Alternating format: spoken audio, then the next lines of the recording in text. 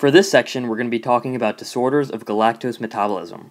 For the step 1, there are 2 disorders that we have to know. The first is galactokinase deficiency, and the second is classic galactosemia. So these might seem similar, but they're actually very different diseases, and you should be able to pick them out pretty quickly on the step 1.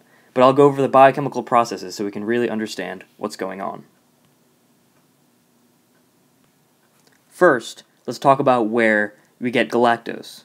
So obviously, we get galactose from our diet, and we can get it straight from there into our intestinal cells and into our blood.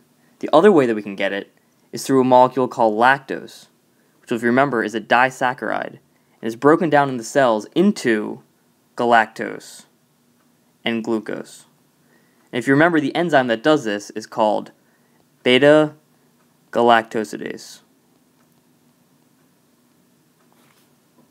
So there's 2 ways we can get it, straight from the diet or also from lactose. This will be important later on. Once galactose enters the blood, the cell has to be able to pick it up, trap it into the cell, and then use it for metabolism. So let's start from the beginning here. So galactose is taken up from the cell, and the way that it traps it into the cell is using something called galactokinase, okay? And that, since it's a kinase, uses ATP. And that creates galactose 1-phosphate. And when you have that, it traps it into the cell so that the cell can use it. Then it uses something called galactose 1-phosphate uridyl transferase.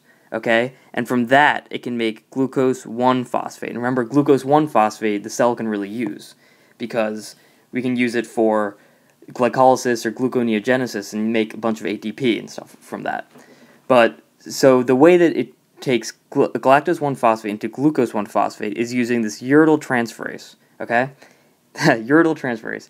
And it uses that by taking UDP glucose and switching that with UDP galactose. So as you can see, this galactose over here switched up here, and this UDP and this glucose here switched up here. So they just pretty much swapped places. Using an enzyme called 4-epimerase, we can actually get back to UDP glucose. So let's just review again. So you have galactose, and that uses a kinase to be trapped into the cells galactose 1-phosphate. Then using uridyl transferase, let's move this back up. Using uridyl transferase, it uses UDP glucose along with galactose 1-phosphate. Uridyl transferase makes glucose 1-phosphate, and then also UDP galactose. And we can go back from UDP galactose to UDP glucose using 4-epimerase. Okay? And so we're actually not done yet. So another thing is that if you have a bunch of galactose in your cell will actually use an enzyme called aldose reductase, okay? And we'll see this enzyme come up again, but aldose reductase. And that will create something called galactitol. And as you remember, these galactitol has a high, will create a high osmotic pressure, okay? So just keep that in mind, okay? So the first one we're going to be talking about is galactokinase deficiency. So let's review for a second. You have galactose, and it uses this kinase to trap it inside the cell.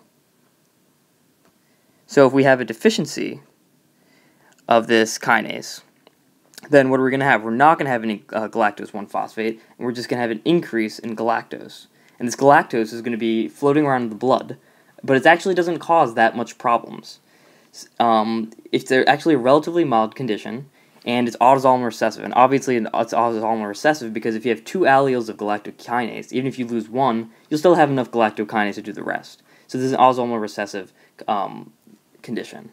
This galactose will appear in the blood as well as the urine.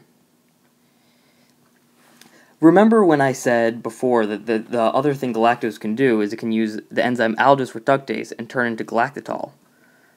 This galactitol is actually also trapped inside the cell, just like glucose 1-phosphate is. And since it gets trapped in the cell, it increases the osmotic pressure and causes water to rush into the cell.